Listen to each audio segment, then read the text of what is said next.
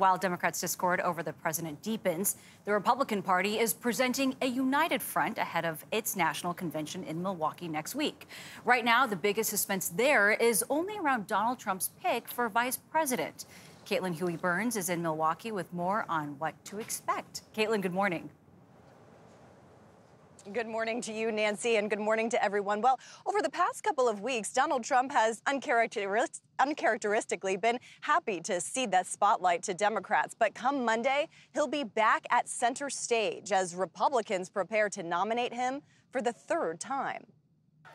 There is nowhere else I'd rather be. While Democrats are struggling to unite around their presumptive nominee, Republicans are in lockstep with theirs. President Trump and the Republican Party's never been more united. The only unknown for the party heading into next week's convention, who Trump will pick as his running mate.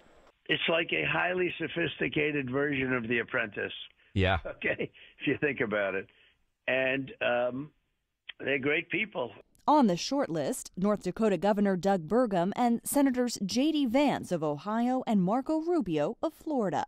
In a show of support for the party, Trump's former rival, Florida Governor Ron DeSantis, will speak at the convention.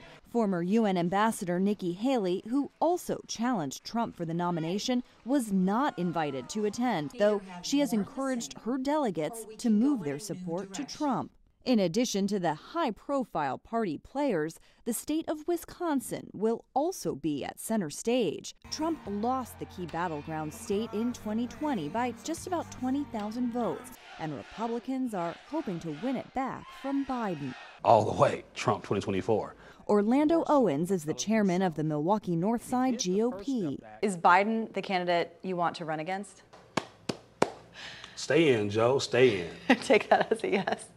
I mean, he's not going anywhere. At a bar across from the convention center, aptly called Drink Wisconsibly, voters echoed a sentiment we've been hearing all year. I wish we had two different choices, both for the Republicans and for the Democrats. You're just not happy with either of them? No. I think a lot of my friends are in the same situation. I am probably going to vote Democratic. I'm kind of at a loss for words. I would probably go more to Trump. That doesn't mean I necessarily agree with his whole line of thinking and everything that he does. It's going to be a tough year, I think.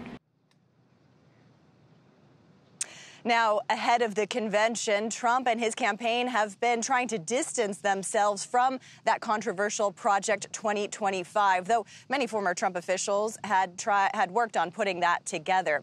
Coming on Donald Trump's schedule, before he arrives here in Milwaukee, he's expected to host a rally later today in another key battleground state of Pennsylvania. Jeff? Caitlin, thank you.